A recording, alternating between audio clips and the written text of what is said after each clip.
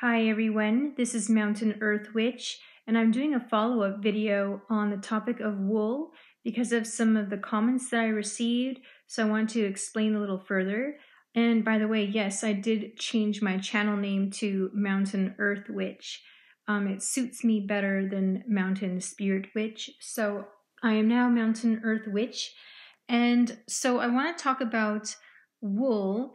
And the comments that I received are that the domesticated sheep continuously grow wool without having a season where they molt or lose some of their winter wool for the summer season.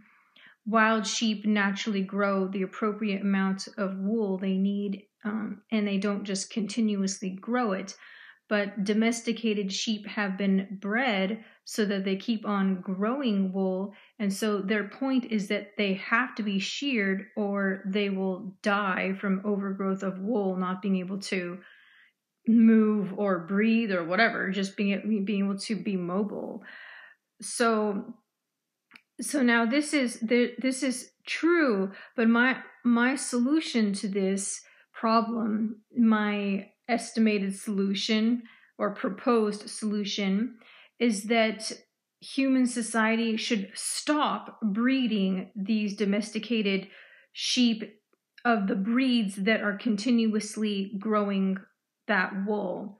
If there are dairy breeds of sheep that don't do that, then that's fine. But the ones that are specifically growing wool year-round, where it just continues to grow, those breeds, they should stop breeding, and the sheep that already exist on planet Earth should be gathered up onto animal sanctuaries where people with very kind, caring qualities that are working with the sheep can very gently shear the sheep with the uttermost care, versus the money-making, greedy wool industry that doesn't care and are harming the sheep in so many ways. So for a very good example of this, I'm going to turn to some information from Farm Sanctuary, where they have rescued a lot of wool breeds of sheep, and what they do and their practices on their farm to care for the sheep. So here goes. All right, so quarantine hair has been a challenge for many, even sheep. Those woolly winter coats are an excellent defense against the cold, but come springtime, the style's out of season. They're hot, they're itchy, and they're even threadbare in parts from scratching up against the barn for a bit of relief. Who needs all that extra weight once it's finally time to graze and gallivant on pasture? So a spa day is in order. It takes about 3 days to shear the 80-plus sheep at our New York shelter. Their yearly appointments are for April or May. Last year, we added a second late summer session because the wool grows back fast and the sheep could overheat. Our Southern California flock also gets 2 shears per year. Here are the top 5 questions we get about the topic. And these are actually photos from their farm, from sheep that have been before and after, pictures before being sheared and after, stuff like that. So sheep didn't always need to be sheared. People breed sheep to produce excess wool. Wild sheep and certain types of hair breeds, like the Catadin, will naturally shed their coarse winter coats. They do this by scratching their bodies against trees and rubbing away their extra fluff as the weather warms up. Most of our rescued sheep are wool breeds or wool hair crosses and can't regulate this excess weight on their own. So we shear them to keep them from overheating and to improve their quality of life. This excess wool isn't natural, and sheep are the ones who pay the price. So what is the problem with wool? Commercial shearing is very different from a simple haircut. Shearers are paid by the sheep, not the hour. So there's an incentive to work as quickly as possible. As sheep are prey animals, they're frightened by the rapid pace, rough handling, and whirling of the shears. They can also get cut from the sheer speed of operation or while trying to reorient themselves to feel safe. Merino sheep bear the brunt of this cruelty.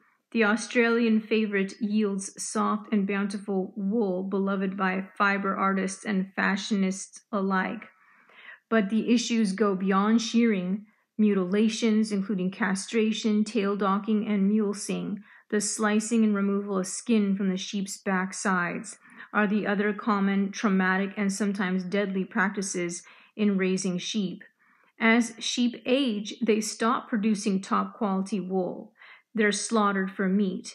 In Australia, the source of most of the world's wool, such sheep are typically exported by boat to countries where mature sheep meat is commonly consumed, enduring grueling journeys of up to 3 weeks. All right. What is shearing like at Farm Sanctuary? It's a much slower process, completed over several days. We work with a shearer who's known our flocks for years and treats our sheep with care and respect. Our caregiver team is also there throughout the process to assist with handling and to ease extra jitters. But it's still a little scary, even with all these precautions. Sheep don't like feeling vulnerable. Even the calmest among the flock may feel a bit tense when gently turned on their sides for a thorough shear. It's safe when done correctly, even for older sheep, though some with special needs may remain standing. And even when taking the very best care, some accidental cuts still happen. Our caregivers apply a liquid bandage to their skin and monitor them until they've healed. Then we administer one of their annual vaccines and send them off to join their friends on pasture. How do the sheep feel about it? Once everything's done, they feel light and free. A literal weight has been lifted from their shoulders. They kick up their heels, roughhouse a bit with their friends, and enjoy their first graze with the cool breeze against their skin. Some also enjoy the extra attention from their human admirers, so it's much easier to scratch their backs without all that wool and embedded hay in the way. Here's our tip for giving the best sheep scritches. You'll know a sheep is happy when they close their eyes, turn their heads, and smack their lips and flick their tongues as though saying, "Ah, yes, that's the spot." So, what do we do with the wool? We don't keep or sell it, but why not? It seems ethically sourced. We're not raising the sheep for their wool, and we take great care throughout the shearing process. By approaching animals with the mindset that their lives are their own, then it's easy to see how the wool isn't really ours to use or sell. To do so would further commoditize these sheep. Instead of using something cultivated from unnecessary harm, we give the wool back to nature, laying it out upon the hillside for compost and for wildlife to collect for their nests. And in 2010, we donated some to help sponge up the Deepwater Horizon oil spill. It's one way to restore a bit of natural order and honor our good friends, the sheep.